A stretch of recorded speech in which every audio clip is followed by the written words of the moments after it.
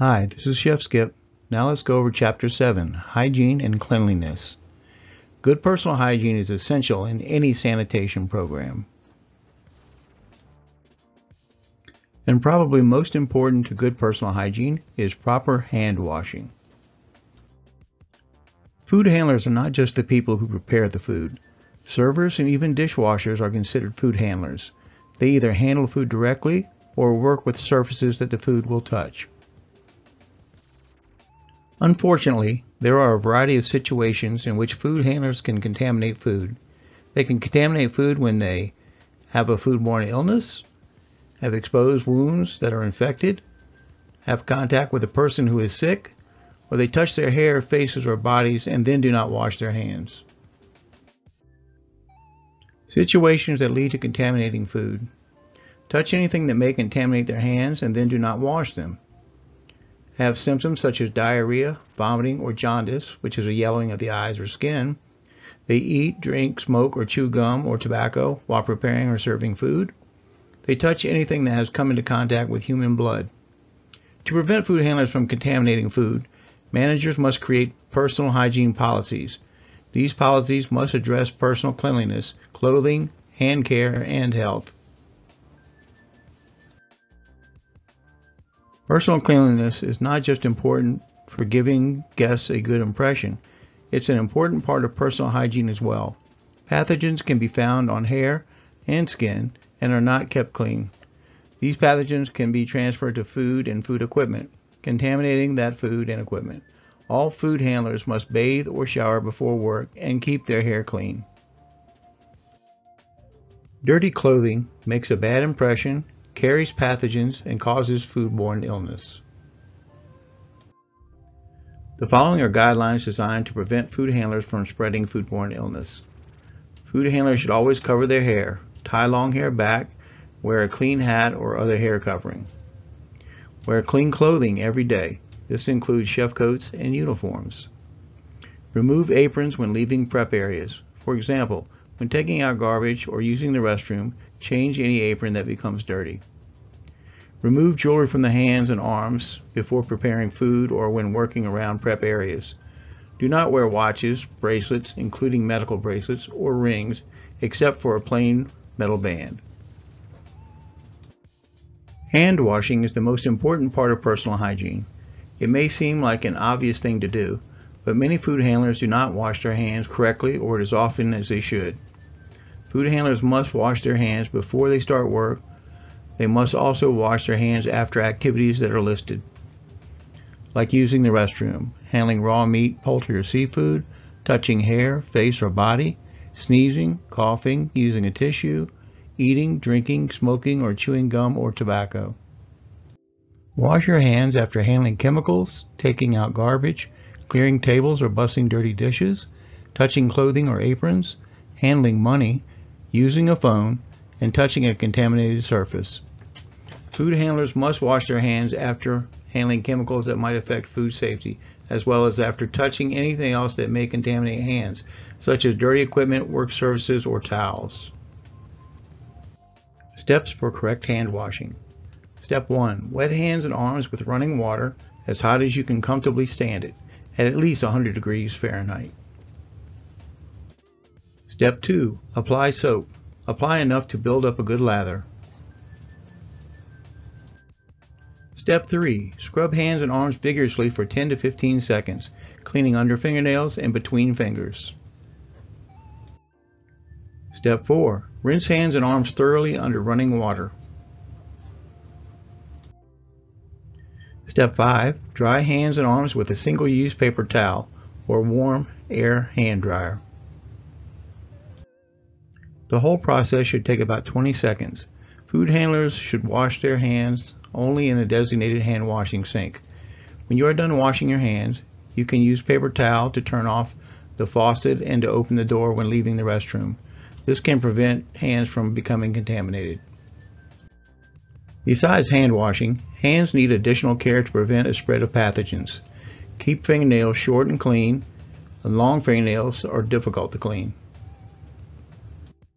Do not wear false nails. They can break off into food and are difficult to keep clean. Do not wear nail polish. It can hide dirt under the nails and flake off into food. Wear a bandage over wounds in hands and arms. Make sure it keeps the wound from leaking. Also wear a single-use glove or a finger cot, a finger cover, over bandages on hands or fingers. These will protect the bandage and keep it from falling off into food. Food handlers need to use care when handling ready-to-eat food. Remember, these are food items that can be eaten without further preparation, washing, or cooking. Cooked food, washed fruit and vegetable, whole and cut, and deli meat are some examples of RTE food. Using bare hands to handle ready-to-eat food can increase the risk of contaminating it. Gloves, tongs, and deli tissues can help keep food safe by creating a barrier between the hands and the food. There are specific times when gloves are not required. These include while washing produce and when handling ready-to-eat ingredients for a dish that will be cooked to the correct internal temperature. Restaurant and food service managers and owners, operators, have a responsibility to ensure that their employees do not spread foodborne illnesses. Food handlers who are sick can spread pathogens to food. Depending on the illness, they might be able to work with food until they recover. The situation: the food handler has a sore throat with a fever. Procedure: the food handler cannot work with or around food. If the operation serves mostly high-risk guests, such as nursing home, then the food handler should not be in the operation. Situation: the food handler has at least one of these symptoms from an infectious condition: vomiting, diarrhea, or jaundice. Procedure to follow: the food handler should not be in the operation. Situation: the food handler has been diagnosed with a foodborne illness and has symptoms. Procedure: the food handler should not be in the operation. Situation: the food handler has been diagnosed with hepatitis A or Salmonella typhi. Procedure: the food handler should not be in the operation. We know that a food handler has to maintain good hygienic practices, but did you also know that it's important to make sure food contact surfaces are kept clean? And it does not stop there. Besides being cleaned, food contact surfaces need to be sanitized. Food can be contaminated easily if equipment and kitchen surfaces are not kept clean and sanitized. Cleaning removes food and other dirt from the surface. Sanitizing reduces pathogens on the surface to safe levels. Some surfaces only need to be cleaned, such as walls, storage shelves, garbage containers. However, any equipment or surface that touches food, such as knives, stock pots, preparation tables, and cutting boards, must be cleaned and sanitized. All food contact surfaces need to be cleaned and sanitized at the following times: after they are used, before food handlers start working with different type of food. For example, if a food handler is prepping chicken and then switches to chopping lettuce. Anytime food handlers are interrupted during a task and the items being used may have been contaminated, and also after 4 hours of continuous use. Never use cloths or towels meant for cleaning food spills to clean food contact surfaces. Store cloths or towels for general cleaning in a sanitizer solution between uses. We use red buckets here. Keep towels that come into contact with raw meat, seafood, or poultry separate from other cleaning towels. Cleaners are chemicals that remove food, dirt, rust, stains, minerals, and other deposits. They must be stable and safe to use. Always use cleaners as indicated by the manufacturer's directions. Cleaners can be divided into the following 4 groups: detergents, degreasers, delimers, and abrasive cleaners. Detergents are either general purpose or heavy duty. General purpose detergents remove fresh dirt and can be used on almost anything. Heavy duty detergents remove wax, dried on dirt, and baked on grease. Dishwasher detergents are an example of a heavy duty detergent. Degreasers dissolve grease and work well where grease has burned on, such as in oven doors or range hoods. Delimers are acid cleaners used on mineral deposits and dirt that other cleaners cannot remove. For example, they are designed to clean scaling, mineral deposits such as those left by hard water, rust stains, and tarnish. Delimers must be applied carefully. Abrasive cleaners have a scouring agent that helps scrub hard to remove dirt. Dishwashers often use abrasive cleaners to remove baked-on foods in pots and pans. They must be applied carefully to avoid damaging smooth surfaces. Sanitizing. Food contact surfaces must be sanitized after they have been cleaned and rinsed. Sanitizing can be done either by using chemicals or heat. Both methods have specific requirements and must be followed for the sanitizing to be effective. One way to sanitize items such as tableware, utensils, or equipment is to soak them in hot water. This is known as heat sanitizing. For this method to work, the water must be at least 171 degrees Fahrenheit. The items must also be soaked for at least 30 seconds. Be sure to check the water temperature with a thermometer. Another way to sanitize is chemical sanitizing. Tableware, utensils, and equipment can be sanitized by soaking them in a sanitizing solution. Staff can also rinse, swab, or spray items with the solution. Different types of sanitizer have different requirements for how long the items must be in contact with the solution. Be sure to read the manufacturer's directions. 3 common types of chemical sanitizers are chlorine, iodine, and quaternary ammonium, also called quats. Each type has been mixed with water to create a sanitizer solution. Make sure to follow the manufacturer's directions when creating the solution. The concentration must be correct or the sanitizer will not work, and it can cause harm in high concentrations. To make sure the concentration is correct, use a test kit. These are usually available from the sanitizer manufacturer or supplier. Several factors influence the effectiveness of chemical sanitizers. Contact time. Items being sanitized must be immersed in the solution for a specific period of time. This is called contact time. The contact time depends on the type of sanitizer being used. Temperature. The water in sanitizing solutions must be the correct temperature. Concentration. Mixing sanitizer with the proper amount of water is important. The concentration of this mix, the amount of sanitizer to water, is critical. Concentrations that are too high can be unsafe and leave an odor and bad taste on objects.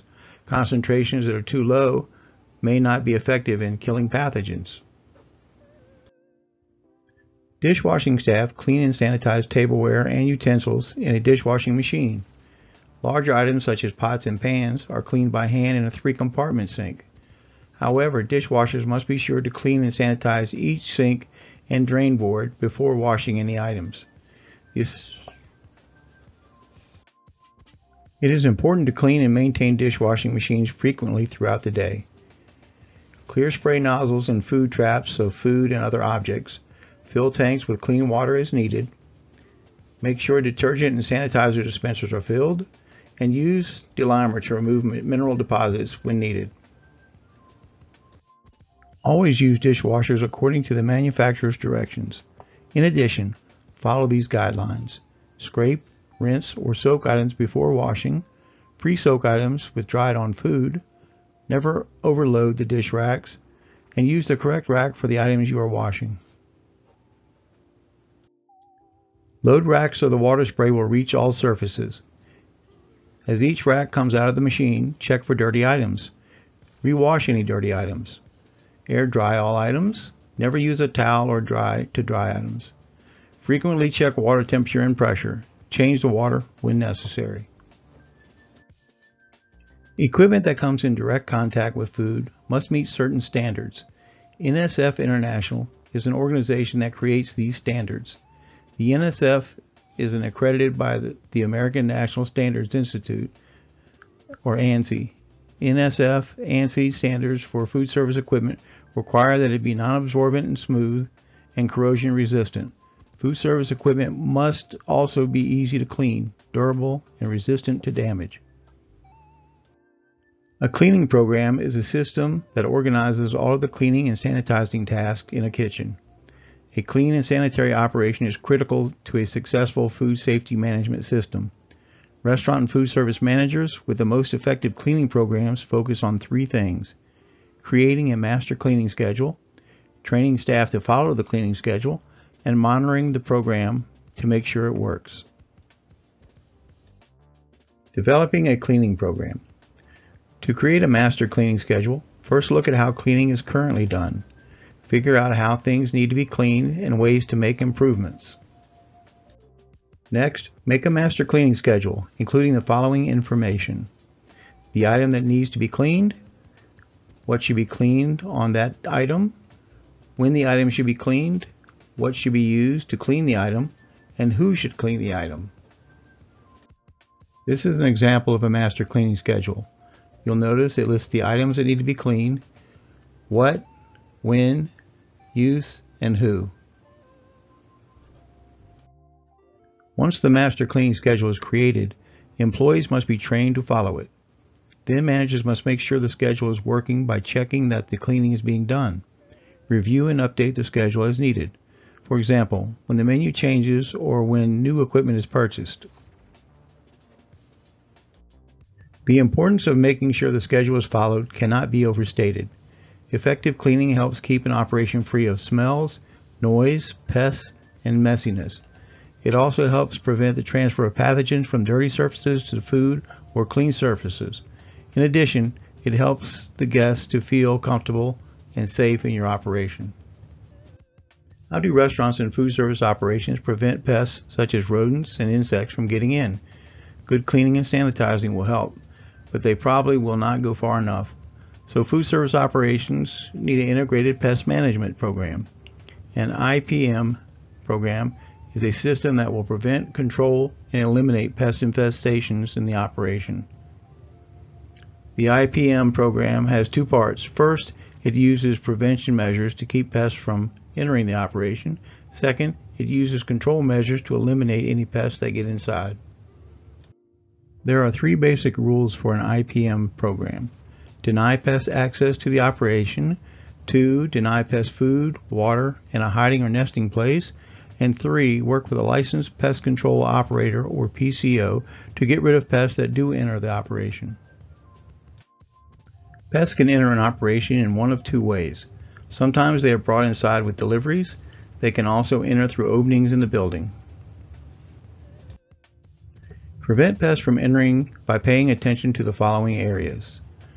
Check all deliveries before they enter the operation. Refuse shipments that have pests or signs of pests, such as body parts, wings, legs, etc., or egg cases. Screen all windows and vents, and check the screens regularly for holes and dirt. Keep all exterior openings closed tightly. For example, drive-through windows should be closed when not in use. Cover floor drains with hinged grates. Seal all cracks in the floors and walls with a permanent sealant. Use concrete to fill holes or sheet metal to cover openings around pipes. Even after an operation has made every effort, some pests may still get in. If this happens, work with a pest control operator to get rid of them. PCOs have access to the safest and most current methods of getting rid of pests. They are trained to determine the best methods for eliminating specific pests. PCOs are also knowledgeable about local regulations and are experts in applying, storing, and throwing out pesticides.